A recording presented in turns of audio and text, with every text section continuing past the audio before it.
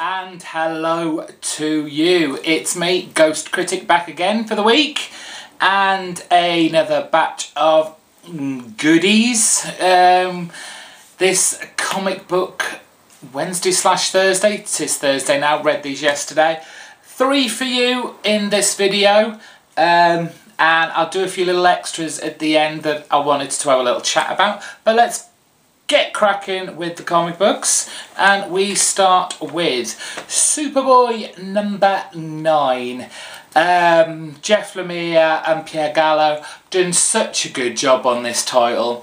I've loved this whole Hollow Man, Hollowville kind of storyline, this secret underground community. Won't give away too much on this video. But it's all very spooky, all very eerie, and it all has led to... It's like a bit of a wild goose chase, leading us all down false paths, people not being who they say they are. Any more clues I can give you? No, I won't. Read this. It's for a title that is going to be revamped. This has stayed true to the end. It hasn't, you know, dipped in its storytelling. Jeff Lemire wanted to tell a really good Superboy story, and he has. I've never been a huge super family type comic book reader, but Superboy has dragged me in from the beginning. It's very rarely dipped in interest for me. I'm interested, sort of, to see what they're going to do with Superboy come the revamp. It all looks very different to what we have here. Maybe what happens here also leads into what we see come September. Great title. Loved this issue. What I didn't love this week, and I have been a great fan of this title since its inception. The relationship between Dick and Damien has been perfect from the beginning, the way they've grown with each other in their respective roles. But this was a stinker. Yes, it's Batman and Robin in its number 25. Now this is one of the DC titles where I think the writer, who have we got here, Judd Winnick and Greg Tuccini on the artwork. This is the kind of title I think the creative team have thought, well, why should I bother putting in all this effort? This kind of storyline isn't going to make it into the canon when it comes September. It's not one of those moments that they're going to want to keep and still keep that history of the character come the relaunch, so I'm just going to throw any old crap out. And they threw some crap out in this issue. I mean, I had to not exactly reread it, but I had to go back and just check to see if I'd missed anything. It was poor from start to finish. Unresolved storylines that you know we're never going to find out about. The artwork was horrendous. I was not impressed with this at all. Hopefully the last couple of issues with the new artist, and I think there is a new writer as well, will make up for it and give this title a chance to go out with a bang. But seriously, not worth it. And finally, for comic book reviews, we have X-Men, and it's number 14. Yes, it's number 14. First off, great cover. I don't know what it is about it, and it's not just because Emma Frost is all bountifully boobed and strapped down. There's just something about it. I think it's the simplicity of it. There's something about the whiteness of the cover, I don't know. It just really works for me. Anyway, inside, it's kind of business as usual. We're in part 4 of this storyline, and I don't seem to be any the wiser to what the hell's going on. Something definitely has happened now, and every mutant in the world knows, only the reader doesn't. It's pissed Magneto off big time, and I just wonder if this is leading to the whole X-Men schism and Wolverine and Cyclops veering off into their own X-teams. for what he may or may not have done in the past. It's an okay story. As usual, it flips back and forth from the past until now, and it's all very hectic, very random, lots of fight scenes. It's interesting, it's okay. All I want to know is, what the hell is this secret? Will you please get on with it? That are my reviews. There is a pick of the week, but I'm doing another video for that because I think it really does deserve it, and it's a surprise to me that I picked this.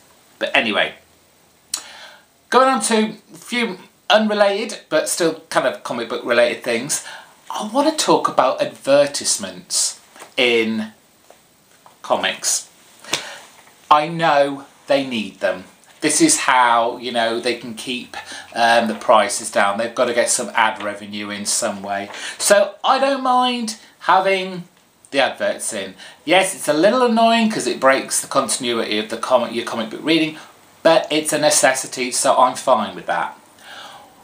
What I'm not fine with is these horrible, horrible inserts they've got at the moment with these Subway famous fan comics in the middle.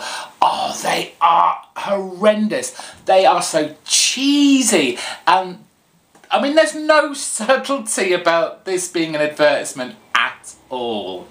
It just reminds me, they used to do this kind of thing back like in the late 80s and the early 90s, and they were awful then and they're awful now. And while I haven't read it, I kind of skimmed through it, it still doesn't make me want to buy a Subway sandwich. They've just done this again with that movie that came out. Was it Super 8, the Steven Spielberg-y monster movie type thing? I've not seen it. I think it's called Super 8. They kept throwing that insert in there in every single DC title I kept picking up. And I guess by doing this, this is their way of keeping their price at $2.99, which, okay, better that than $3.99 and not having it there at all. But it just, a little bit of subtlety in your advertisements, Subway. Oh, I don't know. I like Subway, but I don't need it forced down my throat. Funnily enough, another advertisement that seems to be doing the rounds, and it just kind of makes me kind of grin, a pretty cynical grin at that, given, again, the DC relaunch coming in September. And these are these adverts for this retroactive. Don't know if you can see these. Basically what DC are doing over July and August, they are bringing out untold tales from, and it's from the 70s, from the 80s and the 90s, and they're concentrating on just kind of, well, basically their core group of heroes.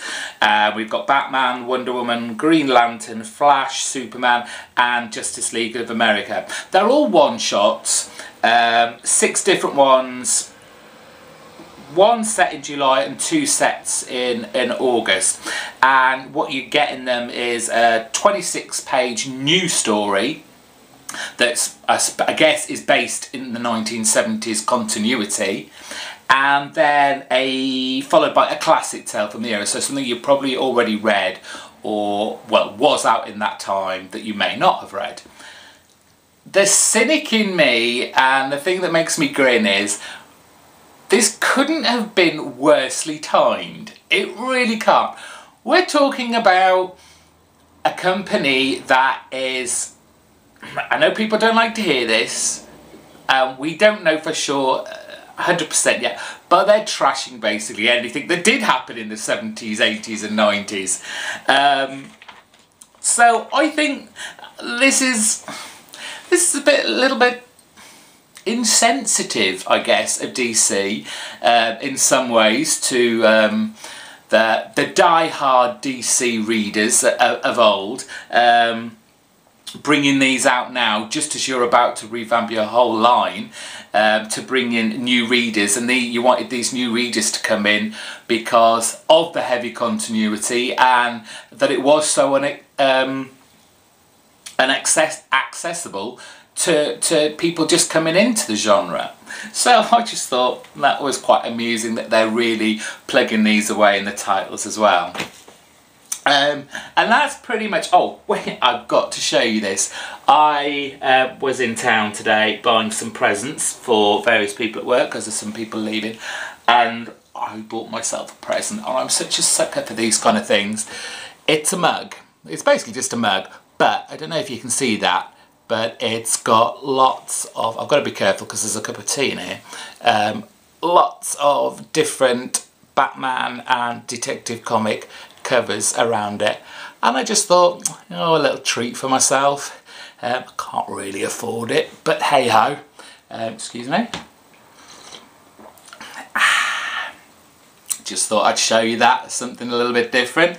But that is me out. Don't forget, after this video I'll be uploading my pick of the week, and like I said, oh, I enjoyed it a lot. So I hope after you've watched this you'll wait for me to upload the next one and check that one out straight after. As for now, that's me out. Thank you very much for watching again. Don't forget to come back next week. There'll be more. There'll be more. Take care.